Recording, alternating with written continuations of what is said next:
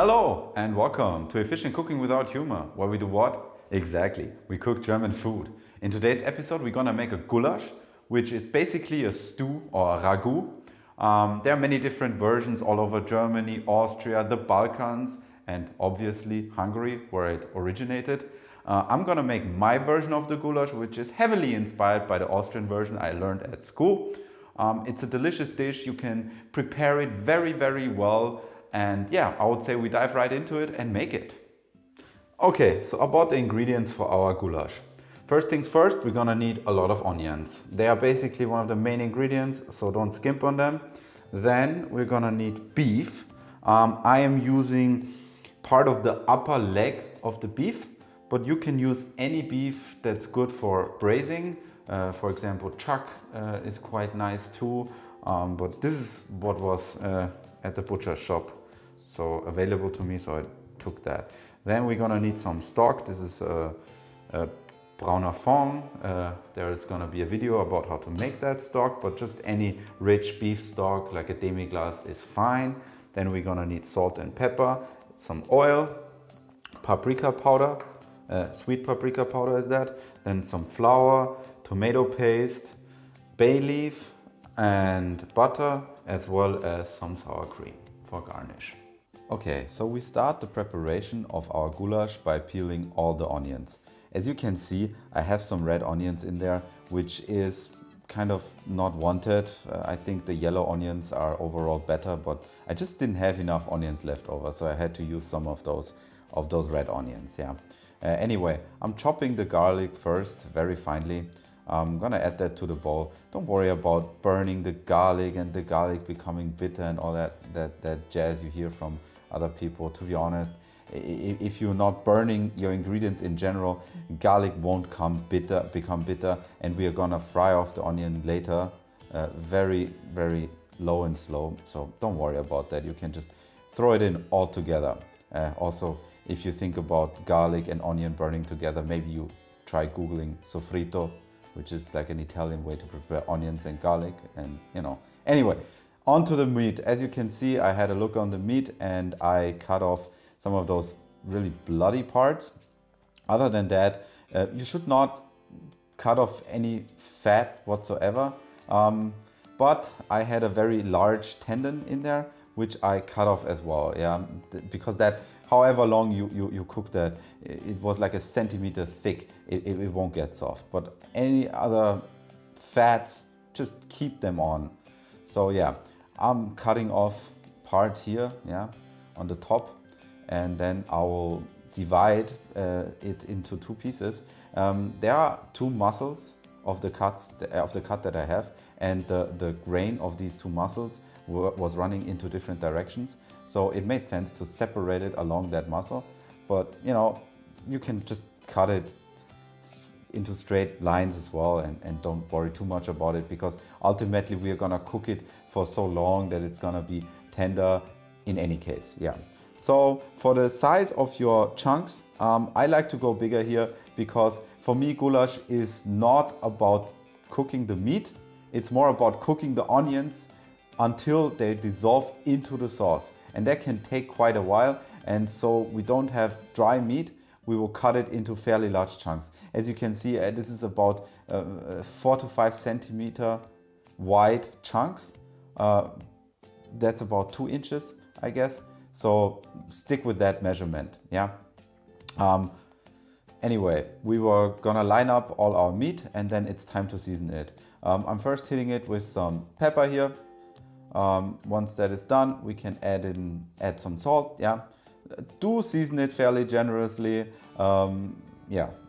Just regular salt and pepper seasoning. Nothing else is really needed for this dish. In the end, we're gonna dust it with a little bit of flour, and I mean a little bit of flour. I'm not the biggest fan of dusting with flour, but in this case I like it because mostly it makes the consistency of the sauce a little bit finer. Anyway, we're gonna do the same thing on the second side, and then we mash it up good so the flour is dispersed around the meat. Then we're gonna heat up a pot here, add in some canola oil, and we will fry off our meat until it is nice and golden brown. Really take your time to fry off the meat properly, not just so the meat has a nice color. As you can see, I'm checking here before I turned it around, and then I'll fry off the other side and then took it out ultimately, just to do it over again with the rest of the meat. Yeah, it's not just important for the color of the meat, but also for the leftovers in the pan, that brown stuff on the bottom. I think it's called fond in English. That's really what you want, because that gives so much flavor for the sauce. Then we add in some butter and our onions, as you can see here, and then you really want to try to move the onions around and scrape off all that brown stuff we were talking about from the bottom of the pot with the juice from the onions. Then we added some salt and we kept frying it. In between it looked something like that, and this is when I like to add in my bay leaves and keep it frying together with the bay leaves just to activate the flavor. After a little bit longer, I will add in my tomato paste, and then I will fry off the onions together with the tomato paste for a while longer, because that will take out some of that irony taste of the tomato paste and just make it overall a little bit less tart. And once it looks something like that, it is time to add in our paprika powder. For that, we will first turn off the stove, and once there's no heat coming from the bottom, we stir in our our paprika powder. That is very important, because otherwise it can turn bitter. Then we add back in our meat alongside with all those meat juices. We can give it a quick stir here, or just do what I did and add in our stock. Once we have added all that in, we can give it a stir and then just basically bring it to the boil and cook it for about 2 to 3 hours, or until the onions have dissolved. Okay guys, so here we have it. This is our goulash. As you can see, it has a beautiful color.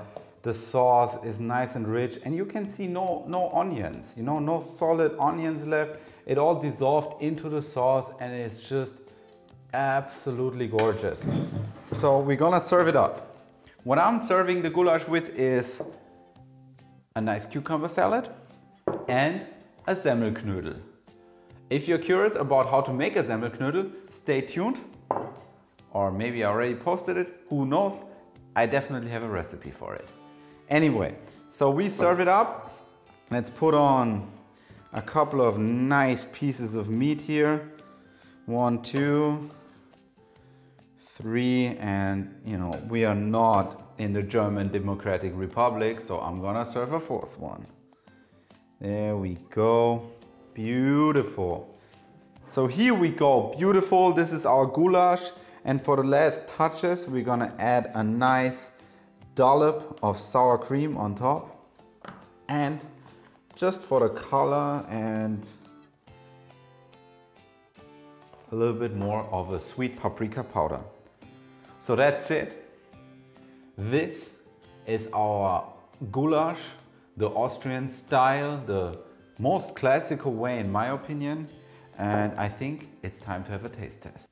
Okay guys, here we have it. I show you again. This is our goulash and it looks amazing. Now it's time for me to give it a little bit of a taste test.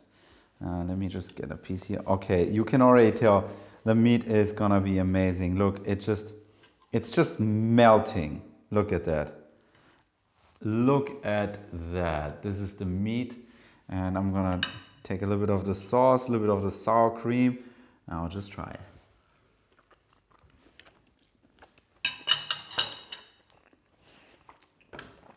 Okay.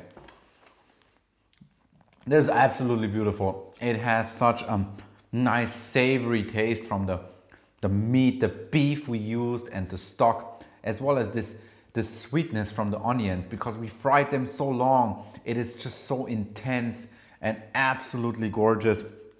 And the sour cream, it gives it a little bit of a tanginess and that freshness that you really need in this dish. It is absolutely amazing. And I tell you, please try this at home. It is amazing. You can prepare it ahead of time.